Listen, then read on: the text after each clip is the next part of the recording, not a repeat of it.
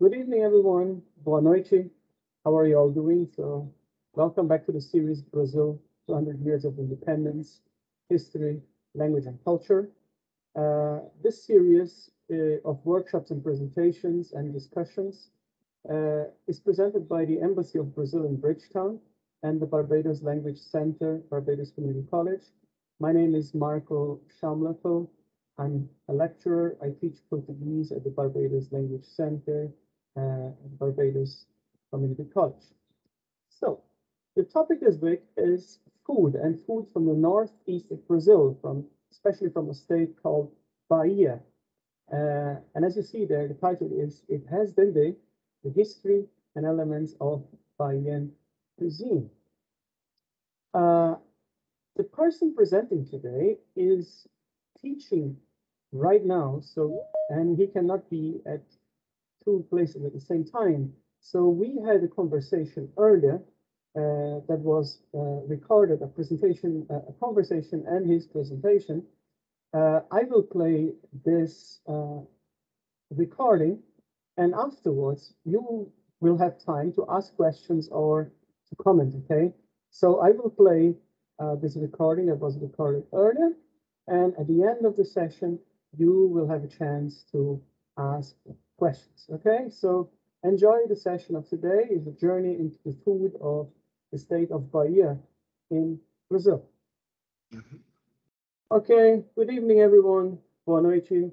How are you all? Welcome back to the series Brazil 200 Years of Independence, History, Language, and Culture. This week's topic is It Has Dendê, the history and elements of Bahian cuisine. And It Has Dendê is presented by Sean Samar. He's currently a Ph.D. candidate in cultural studies and an adjunct lecturer in communication studies and Brazilian studies at the University of the West Indies, St. Augustine campus. He is a Caribbean Brazilianist, and he has studied at USP, which is the Universidade de São Paulo, and engaged Brazilian culture since 1999. He was one of the co-founders of A Alma Brasileira, a concert series in Trinidad and Tobago that mentored local artists to perform Brazilian music there. His PhD work focuses on the social cultural conditions that impact the work of music composers who create music for carnivals in Trinidad and in Salvador, Bahia. Welcome, Sean. How are you? I am good, Marco. Thanks for having me. Great. So today you will be presenting on Bahian cuisine. And can you explain to the public briefly why are you a specialist on Bahian cuisine and your experience in Brazil apart from studying at the University of São Paulo? Yeah. Well, I've been to Salvador many times, many times. And my latest time there was in 2020, right before COVID, actually. I spent 4 months there doing some field work for my PhD. From the first time I visited Salvador in 1999, I was just totally taken by the energy and the culture of the place. And so I've always maintained very close links and friends and colleagues in the city. So I guess that, visiting many times and actually experiencing the culture firsthand kind of gives me a little bit of credibility. Right. And as we also saw in this series previously, you may all remember, Salvador is where the colonization by the Portuguese started and where the horrific also enslavement and trafficking started, where the sugarcane plantation system started. And we also saw that Salvador and the Northeast in general are in quotes, the most Afro-Brazilian places that have the biggest influence of African culture, so Afro-Brazilian culture in Brazil. Obviously, it's all over Brazil, but especially in those areas, especially in Salvador, having so many things in common with your country, Trinidad and Tobago, and also the Caribbean in general. Okay, so you have a presentation. I will hand over to you to present. And I may interrupt you, may ask you some questions if the need arises, but it's over to you. Definitely. Thank you. All right. So the presentation today, of course, is meant to be a sort of overview of the cuisine of this region, specifically centered around the city of Salvador, but the wider Bahian region. So I'll hope to just give an overview of some of the history and the various cultural elements that have contributed to this cuisine, and then I will touch on some of the most famous dishes or cuisine items of cuisine that have come out of this region that typify the region. Yeah. So to start, I look at a brief history of Salvador, and Marco talked about some of it, so I guess it would have been touched upon in previous sessions. I'll say why, what is the cultural significance of Salvador, talk a little bit about religious practices and how they connect to cuisine very intimately in this region, and then, as I mentioned, some of the key dishes of Bahian cuisine. So originally, this region was inhabited by indigenous peoples like most of Brazil, the Jê and Tupinamba peoples, but it was claimed for Portugal by Pedro Alvarez Cabral in 1500. And the name of the area actually came when Amerigo Vespucci landed in this area around 1501 on November 1st, which is in the Catholic religion, the Day of All Saints. And so he gave the bay, this huge bay that characterizes Salvador, the name Bahia de Todos os Santos, the Bay of All Saints, which it continues to have up until this day. Like Marco said, Salvador da Bahia became the seat of colonial government of Portuguese America for a long time, up until the Portuguese monarchy moved to Brazil and then shifted the seat of government to Rio de Janeiro much later on. Also, like Marco said, the economy of this area started with Brazilwood, Pau Brasil, but then, of course, with the advent of sugarcane and sugar plantations, that became the dominant economic factor for the region. What that means is, of course, the presence of significant African enslavement. The introduction of wide-scale sugar plantations meant that because the Portuguese had already had a footing in West Africa, they began human trafficking of West Africans to the Brazilian coast for the exploitation of Africans as enslaved labor.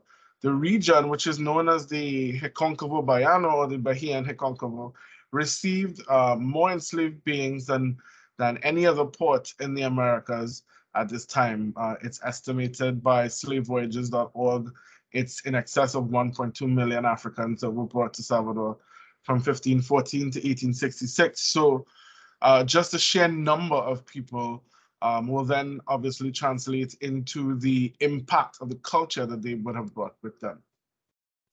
Salvador today is known as Black Rome, and Travel Noir calls it the cradle of Brazil's Afro-Brazilian heritage and also the Black Mecca of Brazil.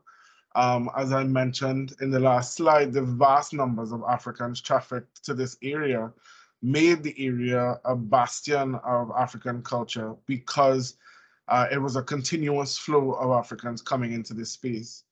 Today, over 80% of the population in Salvador identifies as Black or of African descent. And of course, because of the length of time that African enslavement occurred in this space, the renewal or the continual injection of African culture into the space kept the legacy of African culture very fresh, more so than in any other space in the Black Atlantic, in the Americas, and obviously shaped the Brazilian way of life and culture in many, many complex ways. Interestingly as well, Professor Ryan Gilliam, who's an anthropologist, also talked about much later in Brazil's history in the 1930s, under President Getulio Vargas, that the government started to think about this region as, well, obviously being a bastion of African culture, but deciding to use that strength, I guess, or that characteristic, that identity, to promote the region in a particular way. Interestingly, geographically, this area, besides the Bahia de Todos os Santos, it has a long coastline, which means that there's a lot of contact with the sea. which of course plays a big influence in terms of the culture, the lifestyle, and definitely the cuisine. So that Afro-Brazilian heritage affects almost every aspect of culture in this area, this part of Brazil specifically. So let's talk a little bit. Let's turn to talking about cuisine specifically, right? And the link between religion, culture, and Bahian cuisine. Of course, one of the most important things to underscore is that what took place in this space, the Recôncavo Baiano, was a culture of encounter, right? And what we in cultural studies call cultural amalgamation, the clashing of multiple cultures, which will then mix and mingle and give way to other forms. Indigenous peoples who were here from the beginning interacted and mixed with Portuguese settlers willfully in many cases and by force in some. Africans, of course, were brought as mentioned as enslaved labor. And on the plantations, they would have also been very present and very dominant in terms of kitchen staff and preparing meals, etc. And of course, Portuguese settlers would have brought their own cuisine and their own ideas around taste and food, and of course, ultimately would have been the arbiters of culture, deciding on what would have been good and not so good, etc. So the first influence I want to look at is, of course, African religious traditions and food because of its significance and presence in this area. Most Africans, as I mentioned, were brought and trafficked from Angola, which is Southwest Africa, and a little higher in terms of West Africa between Benin and Nigeria. And that region has an average of over 200 orishas that are worshipped. Candomblé, which is very present today in Salvador, and similar traditions have a very strong footing and are considered to be syncretic because they incorporate many West African traditions, but they've also incorporated other traditions that they encountered in the Brazilian space, such as Catholicism, some indigenous beliefs, etc. And so it's considered to have been a religious tradition that is created from many different traditions, but created in the Bahian space. When we talk, Sean, yes. can you, obviously it's obvious for the two of us what orishas mean. Can you briefly explain what is an orisha for the ones that don't know? Sure, no problem. An orisha is basically a divinity, an African divinity. So in like many other religious traditions around the world, they take quasi-human forms or characteristics. So sometimes they might be male, female, they may be responsible for, in charge of particular elements of nature, that kind of thing. But they are basically deities worshipped originally in West Africa that were brought to the Americas. Yes, thank you. Yeah. So the practice called candomblé, which is one of the dominant African religious traditions in Salvador, would not exist without food. As food is the element of communication between us humans and orishas. And what do I mean by the elements of communication? Basically, in all of the worship of orishas in candomblé, food is prepared in a particular way, following particular traditions, and then offered to the orisha as a way to create a connection between our material world and the spiritual worlds. And so that's why it's a form of communication.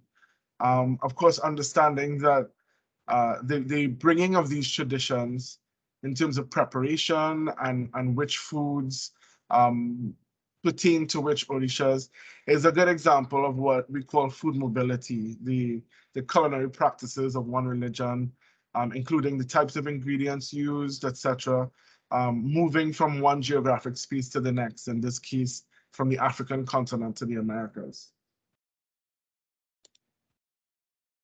And this image is an example of what is called comida de santos. So the food that is prepared that is understood to appeal to and to appease particular orishas. And so they are prepared usually when it is time to have rituals dedicated to these particular orishas, so that it establishes a means of connection between the material world and the spiritual world. And the interesting thing about this is that these exact same foods, according to Patricia Rodriguez de Souza in her work, Food in Africa and Brazilian Candomblé, she said that food in Candomblé can be understood as a language, not only because it conveys messages, but because it follows strict grammar. And by grammar, she means that there are specific ways that the food should be used, how they should be used, why they should be used, and who can actually use them, right? It's all part of the rituals and ceremonies, but it has sacred dimensions in terms of how it's used in the rituals, and it also has profane dimensions. So these exact same foods are used in the daily life of Bahians, basically. And the only difference between the food eaten on a regular day or on the street and the food used in a tejedo kitchen, for example, a tejedo being the space where candomblé rituals are enacted, the only difference between the food in a tejedo and the food on a given day is basically how it's prepared, the rituals behind preparation, which it is believed transforms the food from just being everyday food to being comida de santo, or a saint's food. Yeah. And so each Orisha has its favorite food, and on the day of that particular Orisha, the Orisha is celebrated, people eat that particular food. And dishes have changed over time, depending on ingredients that were available or not.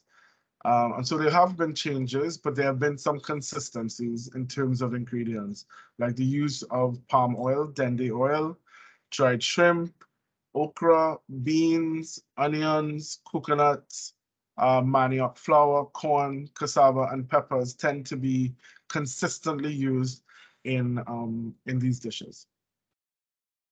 So, Sean, I'll Yes. just underline here, because you mentioned palm oil and you said dendê oil. Yes. That is why he has the word dendê in the title of his presentation, which is the palm oil, right? So just Exactly. reinforcing. Yes, thank you.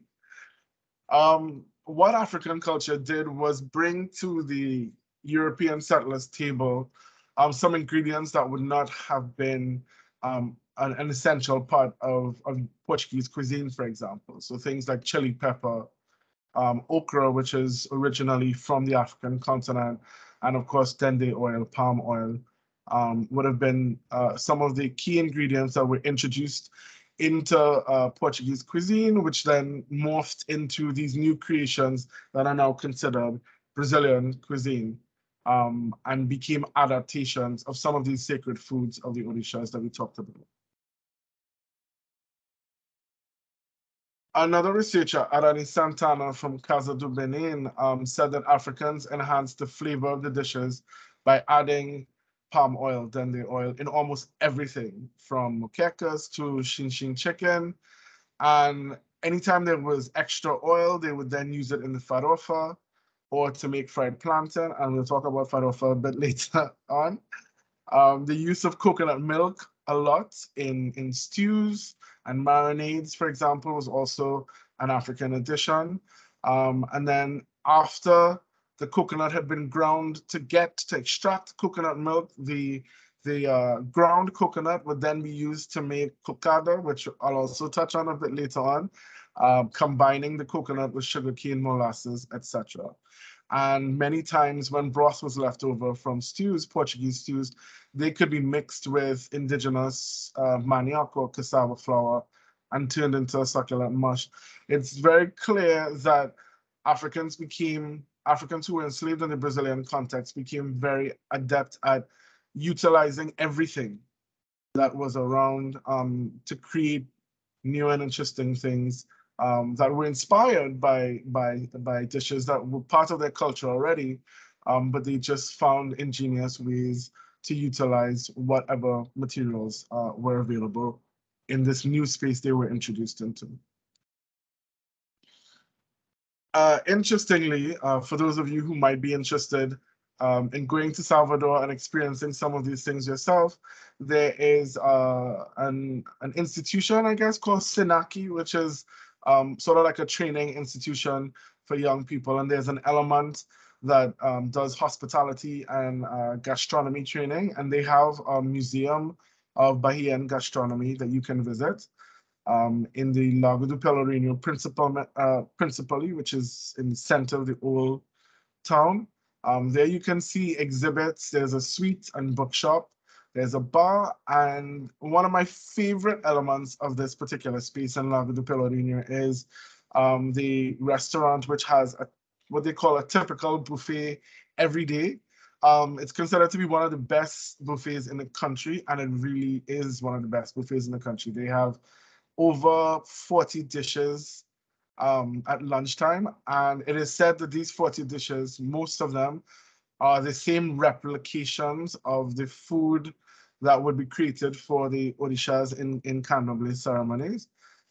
So it's over 40 dishes plus tons of desserts, and for a really great price, and between 65 and 75 hairs for all you can eat buffet kind of thing. It's amazing. So if you ever go to Salvador, definitely check it out.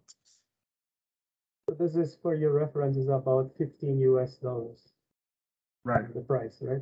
Yeah. Yeah. Mm-hmm. So it's very, very affordable. The other interesting influence in Bahian cuisine, which brings in some indigenous elements and some Portuguese traditions, is connected to the food surrounding their Festa Junina. And the Festa Junina was brought by the Portuguese. It was based on festivals that honored three particular Catholic saints in June: St. John, St. Peter, and St. Anthony. Prior to Catholicism, or the reign of Catholicism in Portugal, these festivals were festivals that celebrated the sun, and then later on during Roman times, the goddess Juno. But with Catholicism, they were dedicated to the three saints that I mentioned above. These June celebrations, which are popular across northeastern Brazil, not only Bahia, but also very strong in Bahia, were already celebrated in Portugal before, and they brought some of the foods that were part of that celebration, most of them using wheat and cereal, but of course wheat was not being produced in this region during colonial times at all, and not part of Brazilian agriculture, so substitutes were found. Corn, which is the primary substitute because it is native to the Americas and is also harvested around this time in June, started to be used to create some of these dishes, or dishes inspired by the original Portuguese dishes. And of course, the use of corn, having been very much connected to indigenous cuisine, started to become a central part of these Festa Junina celebrations. So we see some pictures of the elements of the dishes that will be used here. All right. Any questions, Marco, before we go on to look at specific dishes? No questions, Sean, but a comment. As you Sure. already said, your focus is obviously on Afro-Brazilian cuisine for a good reason. But as you Yes. were showing there, and this is syncretic Brazil, not syncretic in the sense of beliefs, but syncretic in the sense of mixes.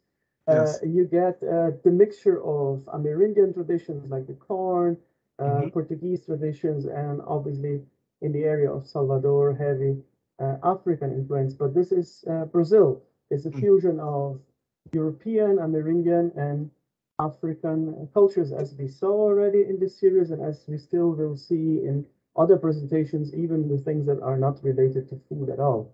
But those three elements always come up. That is interesting. Yes. Yeah. That's my comment. Thank you. And we'll see it in the food as well. And of course, I think food is such a universal language that it's hard to kind of keep cultural influences isolated.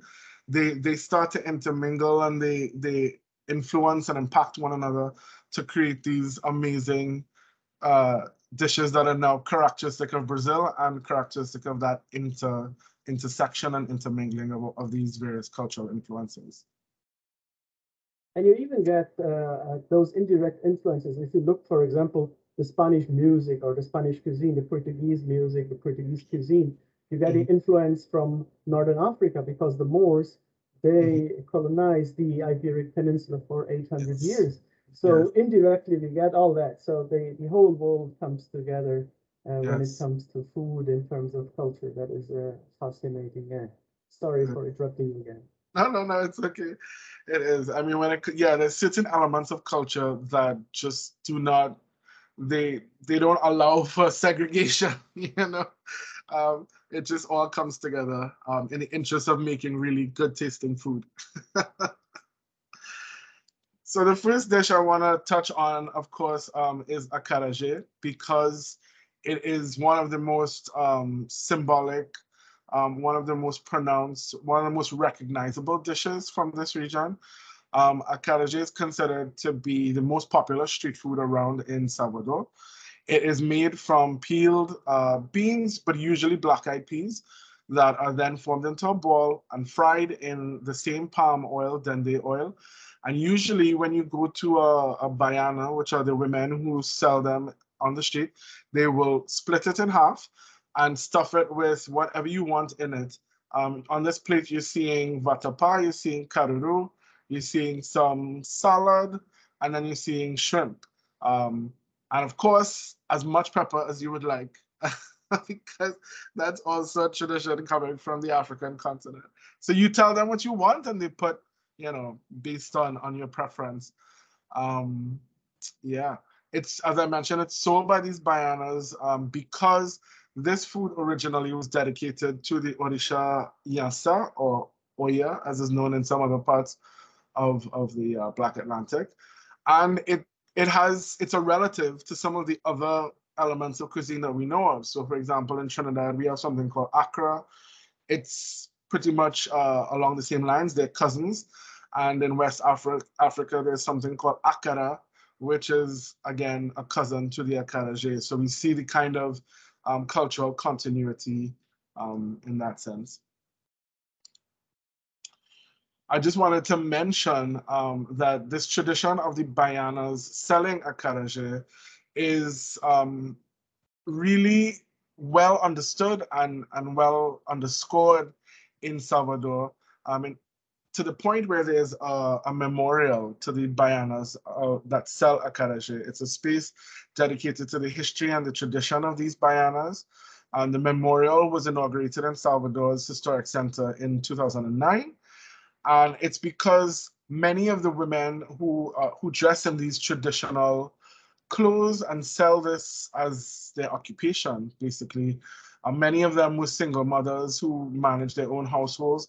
And there's an idea that even during times of enslavement, women who sold acarajé on the streets of Salvador were allowed by their masters to keep some of the money that they made. Today, anybody can't become a Bahiana. Like, they're unionized, they're registered. It's very organized because they want to represent their interests in a particular way, and because there is an understanding of the way to do it. It's not anybody could just make acarajé. But it represents a good example of how African influences have contributed and shaped Brazil's cultural heritage and identity. One of the elements that goes into acarajé is caruru.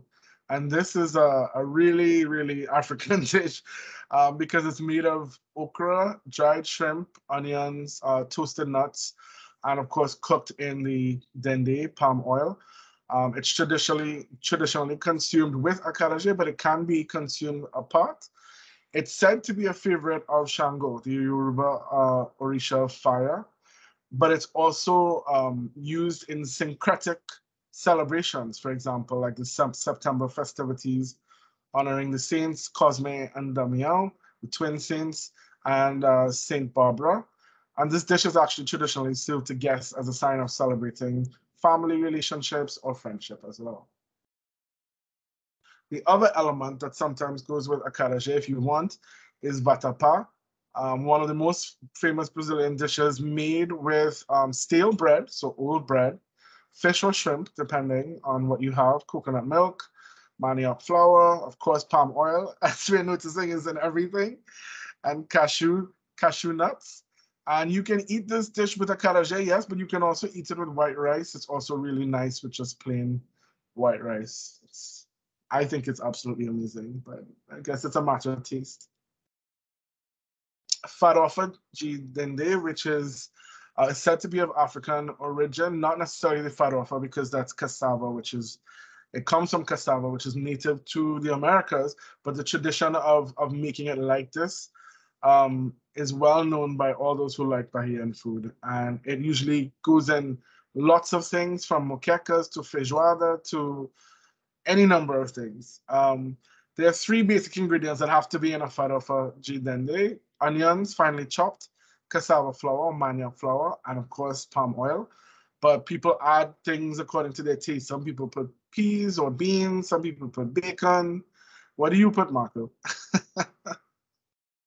In farofa. I add anything possible, but I like bacon, butter, eggs, parsley.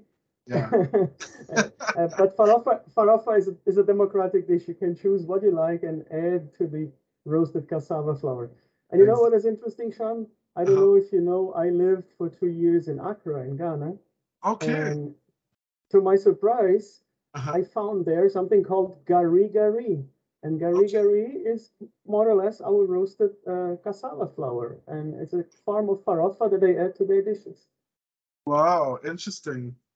I wonder so this is the other way around, you know, the influence. Yes, exactly. Yeah, it's something that was probably created in Brazil that then found its way back to the continent. That's really interesting. Exactly. Nice. It's a two-way flow, right? Another dish is acasa. Acasa is a traditional Afro-Brazilian dish that is very important in the rituals of candomblé, but it's basically a thick kind of mush-like dish that is made from ground white corn that's soaked and pounded and then wrapped in banana leaves. And then it's served with a kind of sauce to give it flavor because it's usually very bland. It's just the corn and salt, so it doesn't have its own very strong flavor. So it's accompanied by any kind of sauce that would give it flavor. And there's several variations. Sorry, my ignorance. Do you have something like that in Trinidad? Like acasa, no. No, we have this other one that I'm gonna talk about now, abara and pamonha. We have things similar to those. Yeah. Right. In Barbados, we have the sweet conky that is similar to that. Ah, okay. Okay. And it's a dish that is usually eaten during Independence time, but it's sweet and it has corn and is wrapped in a banana leaf. And okay. That's really interesting. And what is it called? Conky? Conky. Okay. Okay.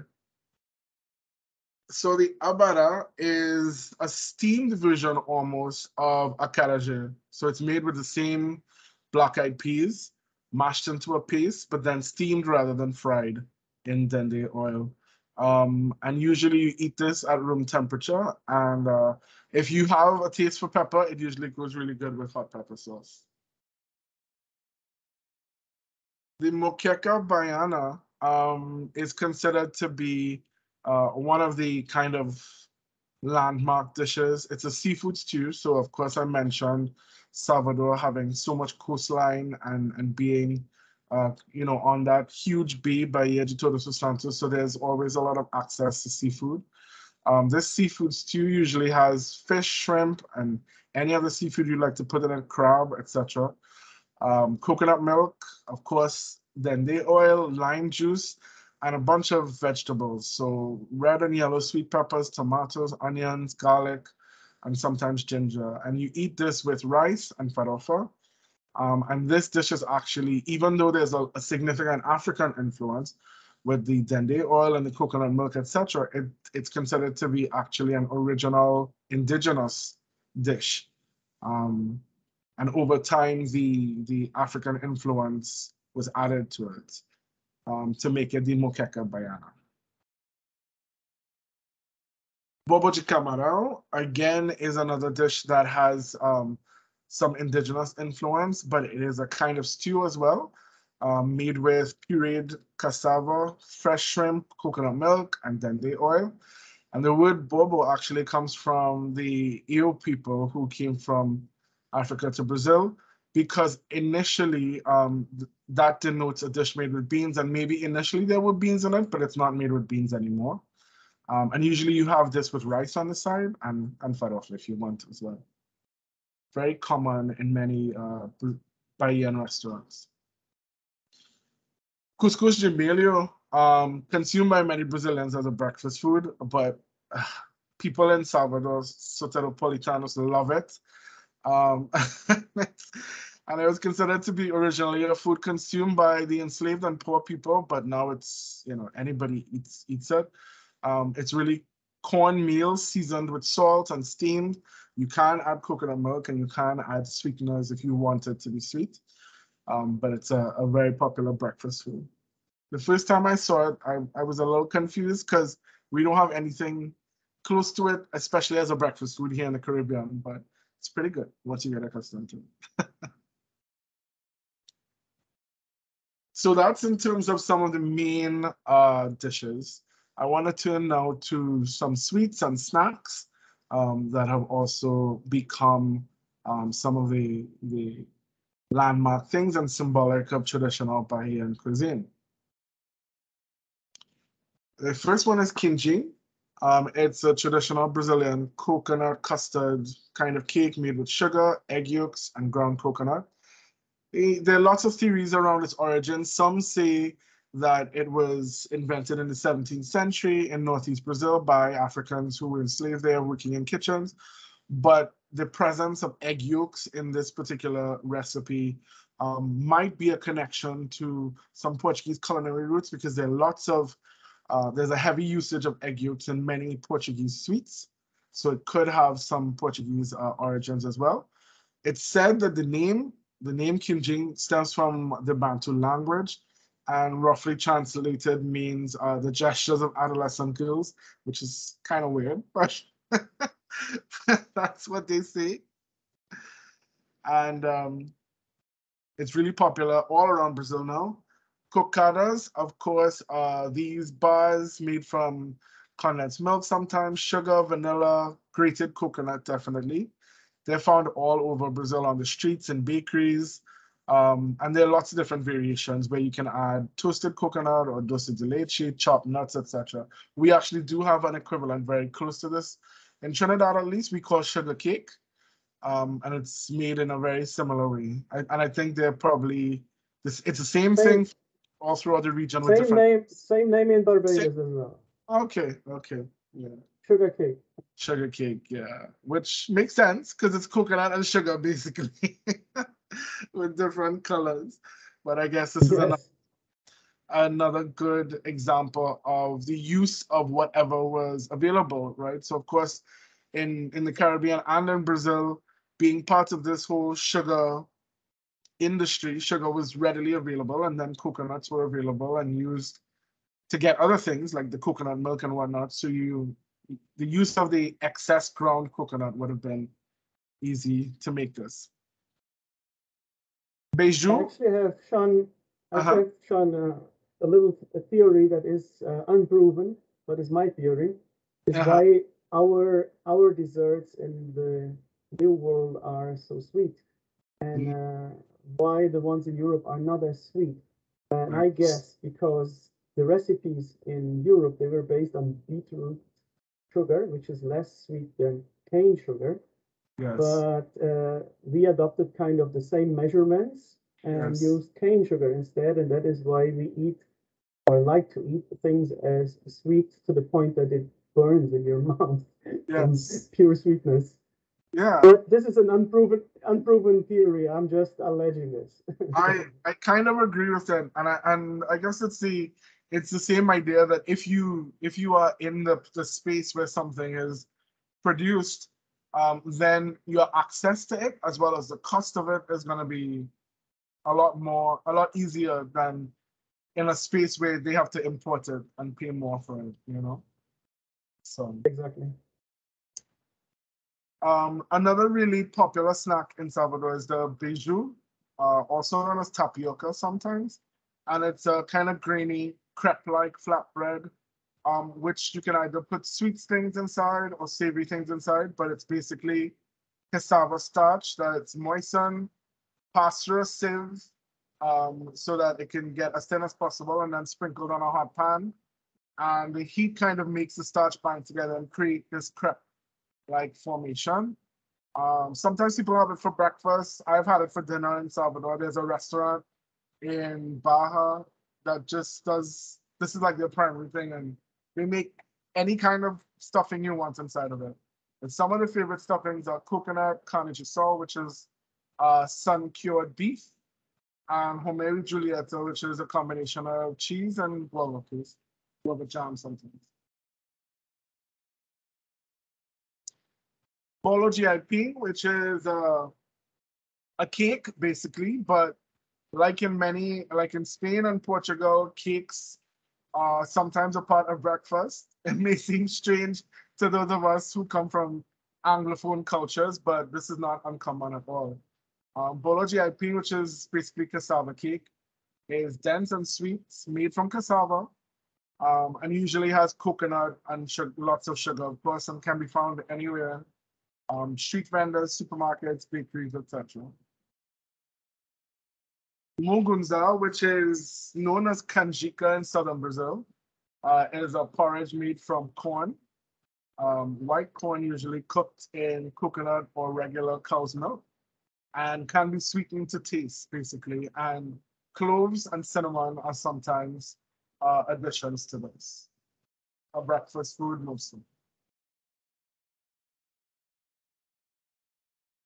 Pamonia, which is the other one that I said we have in Trinidad. We have something similar to this called pimi, but it's very similar to the Mexican tamale, but with a Brazilian twist, I guess. All throughout the Americas, you'll find corn being used in similar ways. Pamonias are made both sweet and savory. In Trinidad, we call the sweet one pimi, and we call the savory one pastas. But in Brazil, they're both called pamonha. And they can be either sweet with coconut and sugars and stuff, or they can be filled with things like cheese and pork, chicken, etc. And so that brings me to the end of the presentation. And to basically say that, Bahian cuisine might have started off as being this unique kind of combination of Portuguese and other European influences, not only Portuguese, African, and indigenous cuisine traditions, but they have really become just a part of Brazilian culture, and you can find many elements of Bahian cuisine all across Brazil today. Wonderful. So I guess this picture also, Sean, leaves us space for something in the future for you to present about cultural aspects of this area of Brazil, because the wristbands there, they already tell a story that we will not reveal today, I guess. But I have a question. So if you could go back tomorrow to Bahia, what would be your plate number one, your first choice to eat? My first thing to eat? Definitely acarajé. That is always like when I go to Salvador and I go to a Bahian to buy acarajé, I buy like 2 or 3 at a time. I can't just eat one acarajé. They're so good. They're absolutely. I'm not a fan of the shrimp because they leave the shell on the shrimp, which for me is just really different. Like, I don't think it's terrible, but it's just different. We're so accustomed to taking the shell off here in the Caribbean, but in Salvador, they eat it with the shell. So I usually don't order the shrimp. I just have everything else, vatapá, caruru, and a little bit of pepper because I'm not really a pepper eater. But, Yes, so it will be my first choice as well. A nice acarajé, but I don't mind the shrimp and the shells, so I would add that as well. Yes. Okay, fantastic. Sean, I thank you very much for this lovely presentation. And we will see what kind of questions people have tomorrow, since this is recorded, and I will try to answer them, or perhaps later when if there is a question we cannot answer, you perhaps can answer it in the comment section of the YouTube recording. yes. We will see. So fantastic. Thank you very much. Do you have any comments you would like to make? Any final considerations? No, I would just like to say that for me as a Caribbean person, the similarities between our cuisine and our culture in the Caribbean and what you can find in Salvador is so strong that for any Caribbean person who goes to Salvador, I guarantee that you'll feel at home. I guarantee that you'll love the food, you'll enjoy the food. And so I encourage people to visit, definitely. Yes. Yes, there are a lot of similarities between the Caribbean and Brazil, especially the northeast of Brazil. Okay, thank you very much, Sean. We hope to see you in the future here in the series again. I say bye-bye. Thank you. Ciao. Take care. Here I am. I saw that Sonia, you raised your hand. You have a question or a comment regarding this presentation that was recorded and previously? Yes, can you hear me? Yes, sure. Yeah, it was wonderful. I lived in Bahia for a year in 1977 to 78. I was a student at the Universidad Federal de Bahia, and he just took me down memory lane. And like him, my absolute favorite is acarajé. That was my dinner when I had no money as a student, and I would go home on the way and buy the hot acarajé made before your eyes in the hot dendê oil, and I would feel I had eaten. So this took me down memory lane. It was wonderful. It covered everything as far as I can see. I was struck by the use of the cassava because we don't use cassava like that. But the farofa and all the other things, I found that it was delicious, different, and I thank you for taking me down memory lane again. That was wonderful. Yeah, Okay. that's great. So acarajé seems to be a favorite of all of us then. Oh, And yes, I actually and make you're it right. here now. I can make it at home now. Yeah, not like them though, Yeah. but I make it here. Yeah. I try to Thank you very emulate much. Brazilian foods in Barbados as well. So I think we all do that once we know about it, right? Yes, and you're right. Cassava is used in a very versatile way in Brazil. We use it as you would use potato, as you would use flour for baking, for even bread, for a lot of things. So cassava is a staple that is around for, use it as flour, you use it as mash, you use it cooked, you use it in stews and all possible things. And even perhaps obviously Sean did not talk about that, but one famous food we have in Brazil is called pão de queijo, which is cheese bread. And obviously cheese bread is not specifically from that area. That's why he did not present it. But pão de queijo, the cheese bread, the basis of pão de queijo is actually not cheese, it's cassava and some cheese is added to it.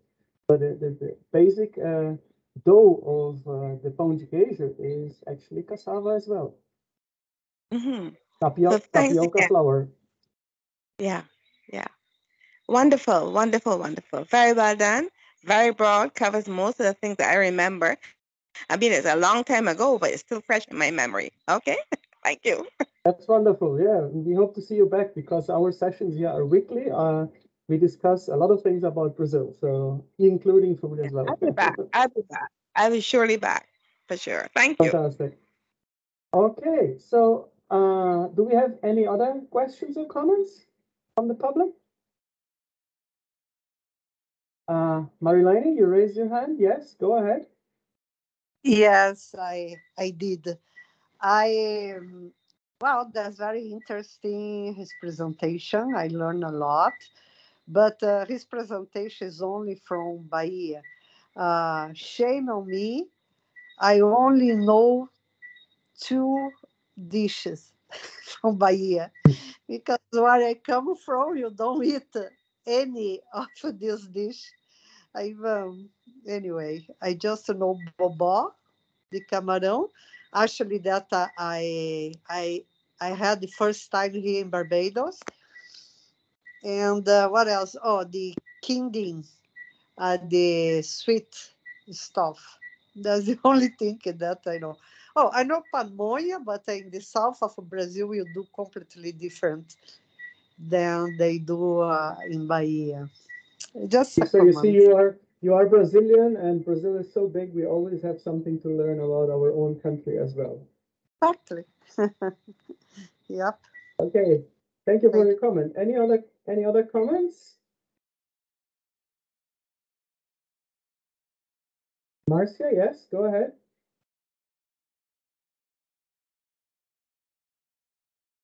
Marcia, we cannot hear you.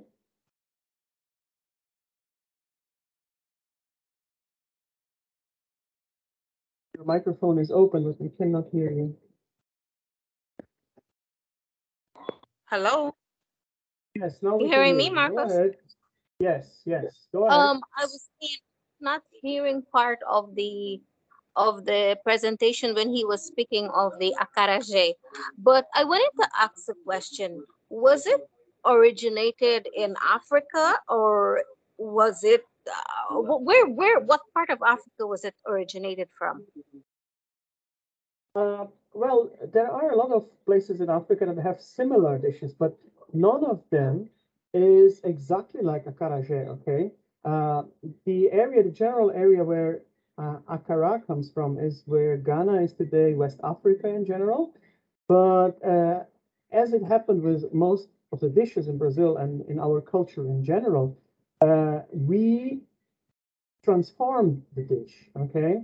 And it is unique. It is unique to Brazil. The same is like the black bean stew, which is our national dish, the so-called feijoada.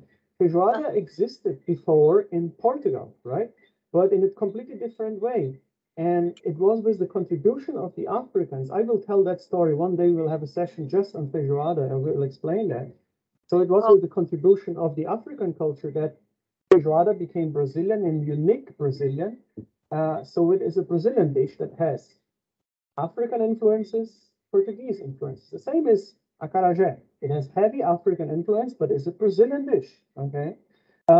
If you actually, this is something for everyone. If you missed the part of this presentation, the recording will be later on YouTube, so you can watch whatever you missed or rewatch if you want. Okay. Any All other right. comments? Yes. Any other comments or questions?